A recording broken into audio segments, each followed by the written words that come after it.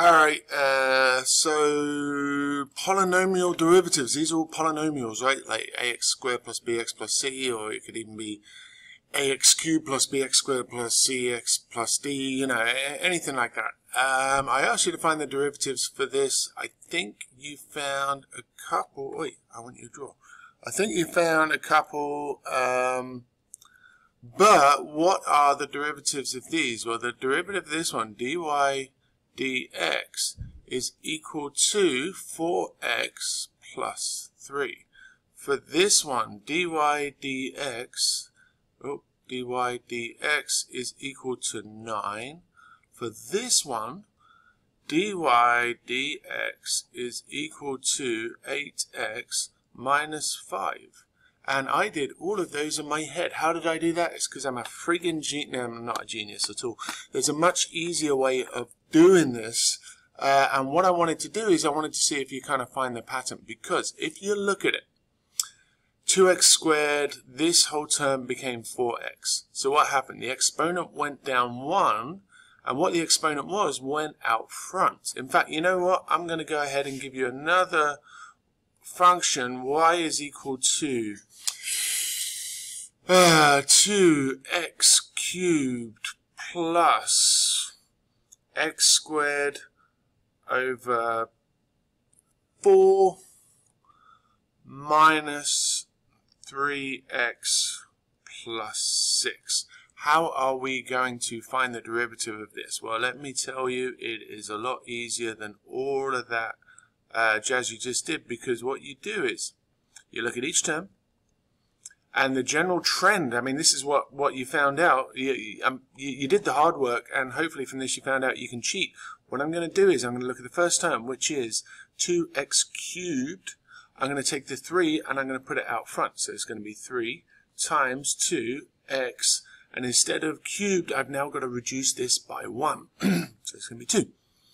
Now I'm going to go to the next one. I've got x squared. I've got to put this 2 and I've got to put it out front. So it's going to become 2x. And this 2 now gets reduced by 1. So it's going to be x to the power of 1. All of this is over 4. Alright, and I'm going to go to the next one. 3x. Well, you got to kind of think that when I say x, it's really x to the power of 1, even though it's kind of imaginary. So I'm going to go ahead and put the 1 out front times 3x. And now this 1 has to be reduced, so that has to be 0. And then this 6, this kind of like, there's nothing there, you know, so it just disappears. All these constants disappeared, right? The 9 here disappeared.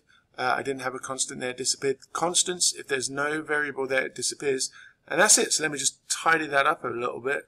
dy dx is equal to 3 times 2 is 6x squared plus 2 over 4 is just 1/2, or you know what, I'm just going to say x over 2 to the power of 1.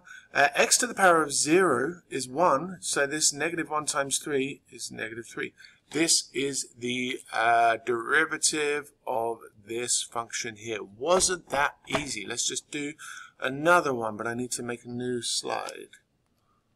Alright, I'm going to do another one, but I'm going to make it a little bit more hard.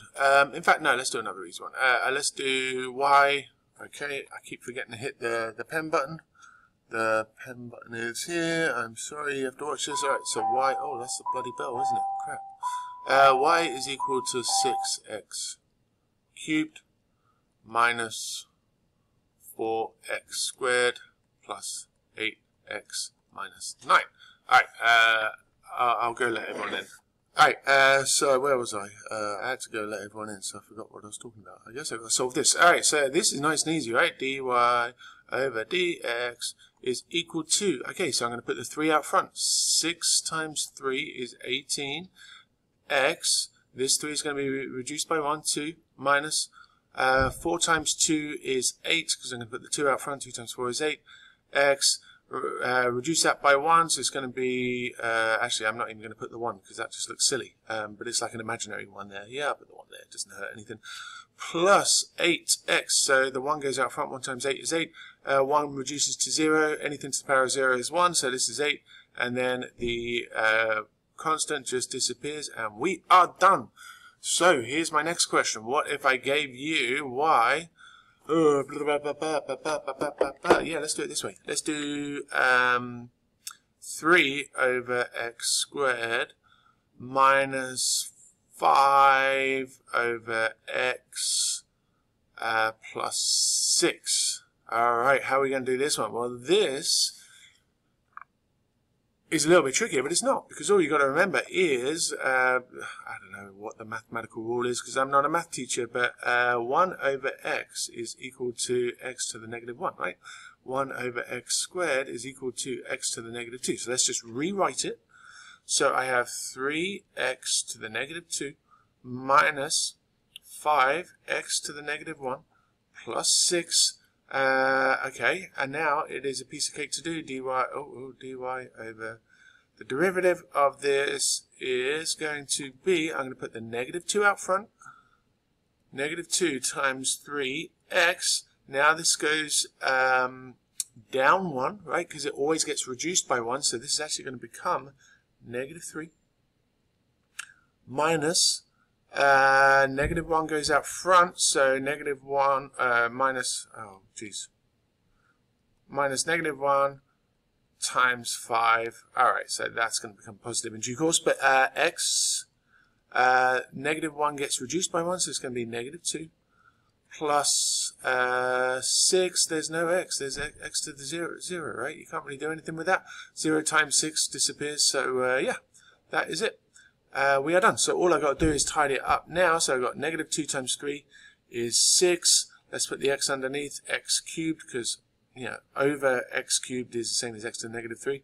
Negative negative is a plus, so this is going to become 5 over x squared. Bob's your uncle, Fanny is your aunt. Why do I keep doing that? dy over dx. So we are good. So let's just give you some practice. In fact, I'm going to put it over here. Let's do some polynomials. So let's do 1. Y is equal to x to the 9th minus 3x to the 6th plus 21x cubed plus 9. Alright, number 2. Y is equal to x squared minus 3 over x squared plus x. Number 3, let's just do another, oh man, they're so easy. 3x fourth minus 2x cubed plus 6x squared minus 9x plus pi. And then let's just do one more for luck. Let's just do y is equal to, you know what, 3x to the 4 minus 2, because I'm being lazy, you can tell I am, plus 6 over x squared minus 9 over x plus pi. There you go. Have fun with that. Alright, have a stab at those and see how you go. Good luck. Bon chance. Buena suerte. Good luck. Success.